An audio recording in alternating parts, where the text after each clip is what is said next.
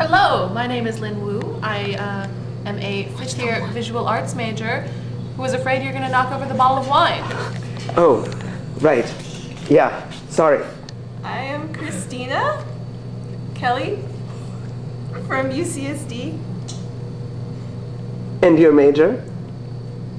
Media arts with an emphasis in computing. I'm Raylan Jacobson, a fifth year media with photography emphasis.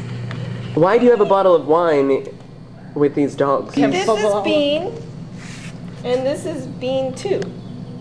Or otherwise known as Norman.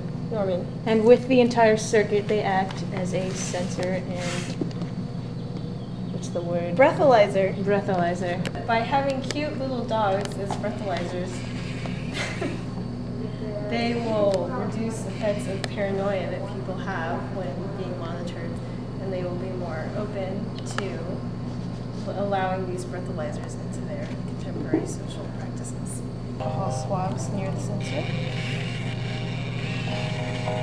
You can see that or hear that the volume rises and the red window gets redder.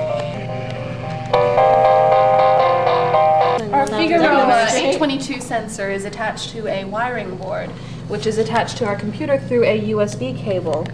We wrote a program in wiring that controls the analog input from the board, which is coming in here from our sensor. And we also wrote a program in processing to take care of the feedback and our interpretation of the data acquired from the sensor. It plays very ominous, loud music if you've had too much to drink, and otherwise it's a much happier tune.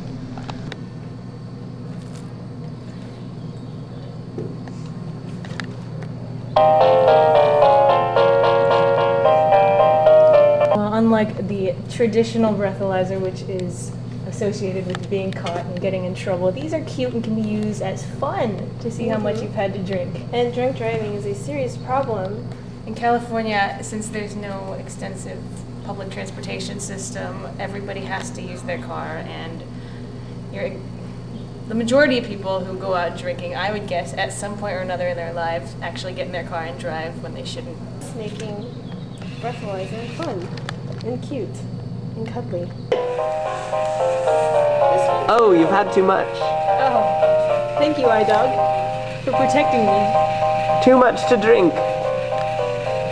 Get a ride.